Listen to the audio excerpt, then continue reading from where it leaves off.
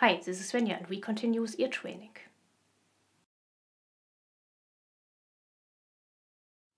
Today's topic of the series are sixths. This is a really typical interval in country music. Like with seconds and thirds, we've got flat sixths and major sixths. And now let's see how this interval looks like on the fretboard.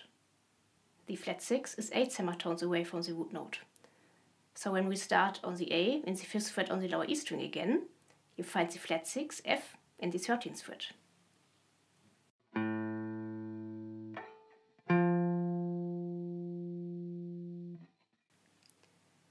The major 6 is 9 semitones away from the root note, and now we are in the 14th fret on the F sharp.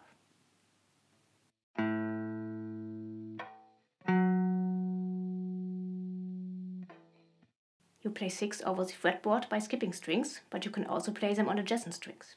Especially in blues, it's quite common that you change between the 5th and the major 6. So in A, you would change between the 7th and the 9th fret on the A string, while you play the lower E string in the 5th fret, like this.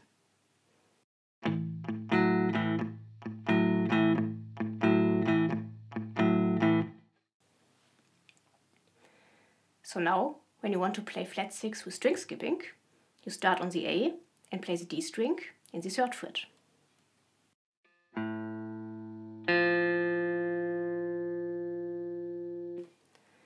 This pattern only stays the same for the E and D and the A and G string.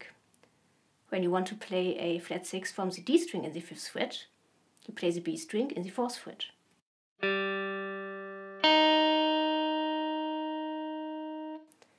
And this pattern stays the same for the G and the higher E string.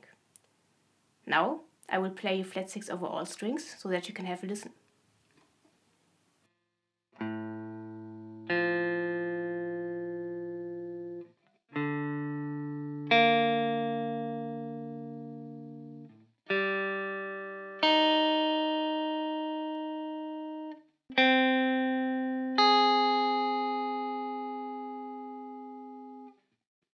For the major 6, you move your finger on the higher of the two strings up 1 fret.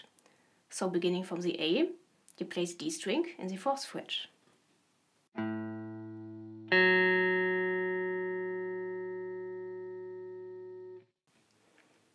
Again, this pattern stays the same only for the E and D and A and G string.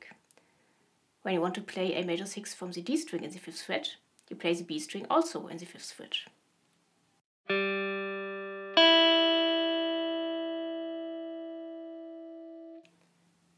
And again, this pattern stays the same for the G and the higher E string.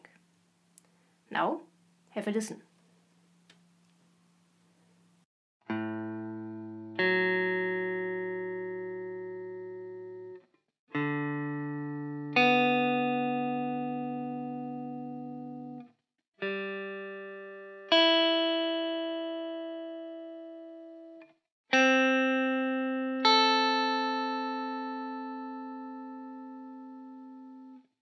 Go ahead and also play 6 on adjacent strings.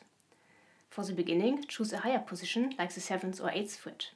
Especially when you're not stretching your fretting hand regularly, this position is more comfy and you avoid injuries. When you like this video and want to support me, please leave me a thumbs up and subscribe to my channel.